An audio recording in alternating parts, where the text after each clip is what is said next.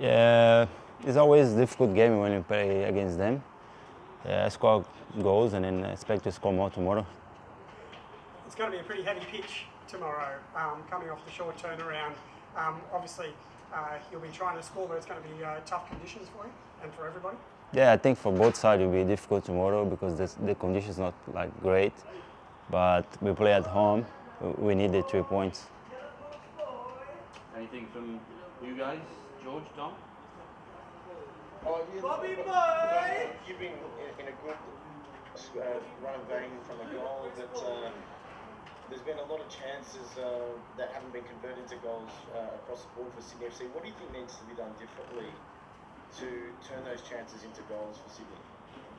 Yeah, for sure we need to be better to score the goals. We have a couple chances in the last games, so we need to be better. I think we need in the box we need more concentration to score.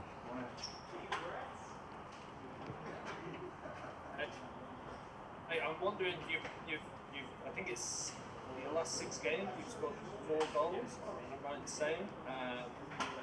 You've not had a full 90, you've been coming off the bench or starting and then going off. Are you happy to start? And have you told Steve that?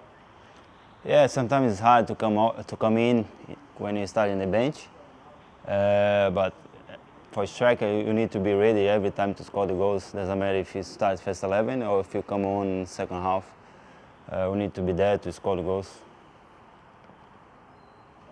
All good, guys? I just want to obviously talk about the grand final rematch, mate. Obviously, have you guys discussed it this week and obviously wanting to? Nah, we don't think about the grand final anymore. I think it's a new season. We need to be ready for every game, you know.